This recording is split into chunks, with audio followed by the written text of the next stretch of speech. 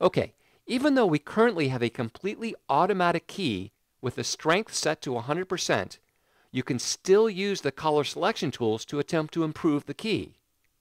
This key is already quite good, but let's see how they work. First, set the view to matte to better see the results of your changes. Now, in the Chroma Wheel, change the size of the large pie slice by dragging on either edge of the outer graph. If you make the pie slice larger, you include more colors to be keyed out, which starts to key out our talent. If you make the pie slice more narrow, you are reducing the colors included in the key, potentially increasing the areas that are solid or white in the matte view. Notice that you can't make the outer graph range smaller than the inner graph. In this case, our changes have little impact on the matte. Press Command Z a few times to undo the changes.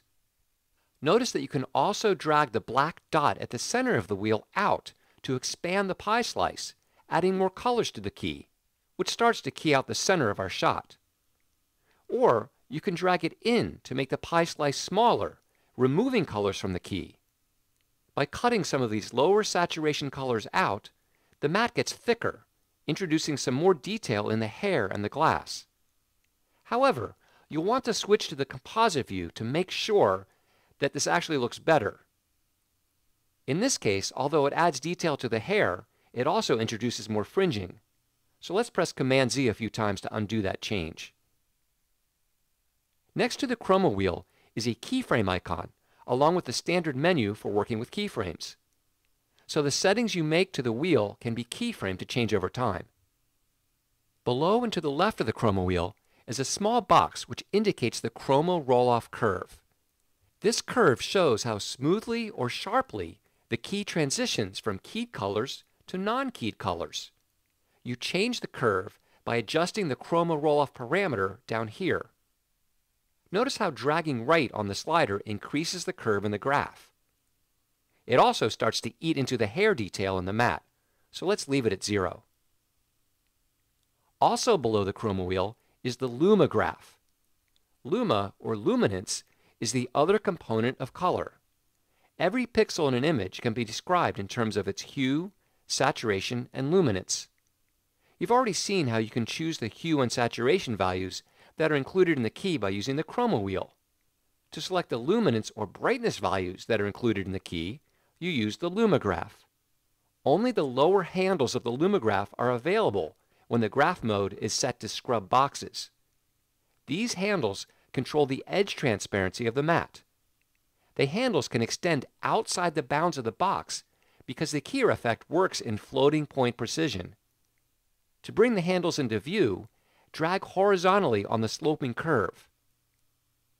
Since those adjustments make the matte less smooth, undo them. To adjust the shape of the Luma curve without moving the handles, use the Luma roll-off slider.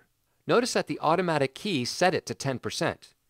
If you increase the value, it seems to cut back on the matte edges. Reducing it seems to increase the edge detail. It's subtle, but it does seem to add more hair detail back, so let's leave it at 0.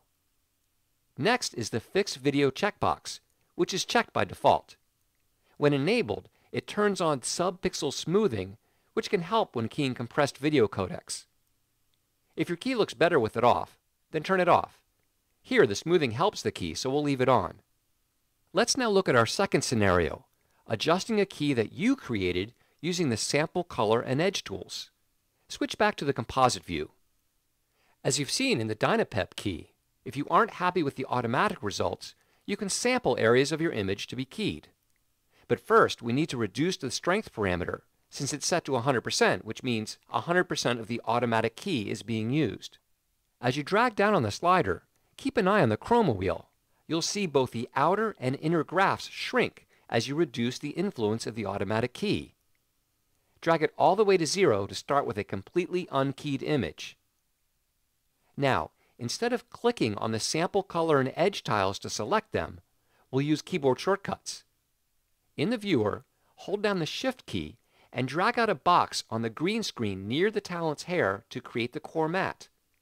Notice how the Chroma Wheel updates to show your selection. Add another box near the top right where the green screen is darker. Note that you could garbage mat out this area rather than trying to add it to the key, but in this case, adding it to the key actually removes more of the white fringing around the hair. Now hold down the Command key and drag an edge line from inside her hair to outside. And then adjust the handles and the midpoint slider to improve the key. Notice as you adjust it how the Chroma Wheel and the Lumograph are both updating to reflect your changes.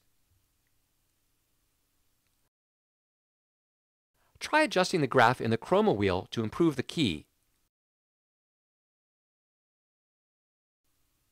You'll probably find that it's hard to improve on the job done with the sample color boxes and the edges line.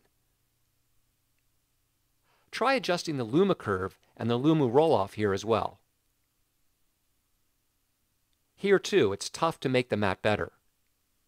Let's close the color selection tools. There's still some white fringing on the talent's hair, so let's see how we can address that as we explore the other three advanced controls: Matte Tools, Spill Suppression, and Light Wrap. Open the Matte Tools. Here, you have even more control over your mat. However, in practice, it can be difficult to improve your mat and easy to make it worse.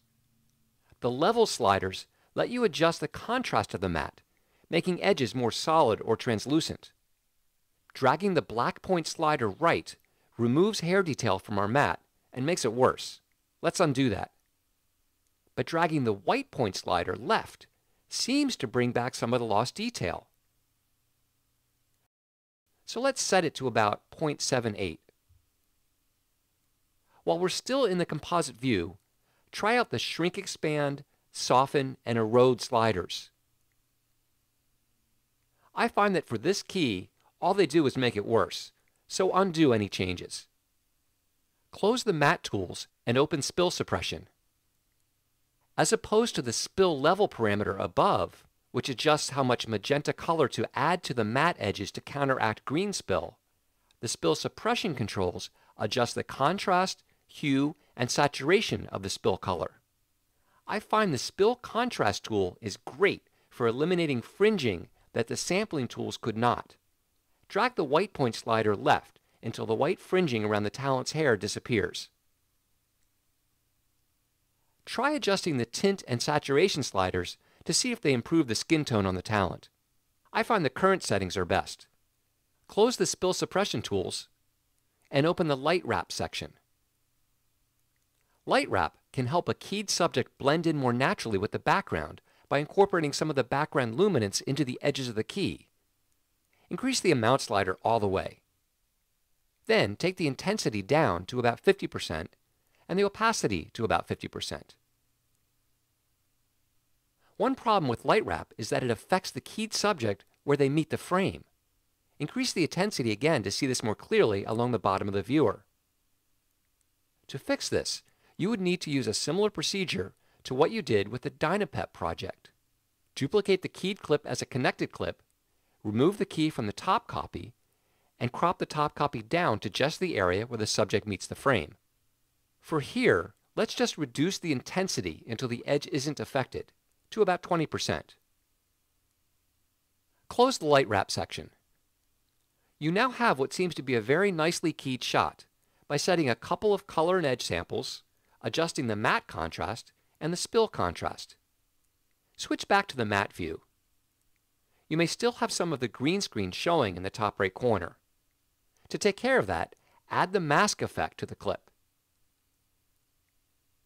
Use the on-screen controls to adjust the mask.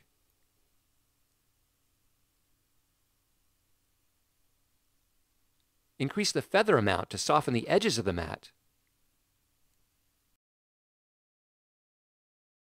And then switch back to the composite view.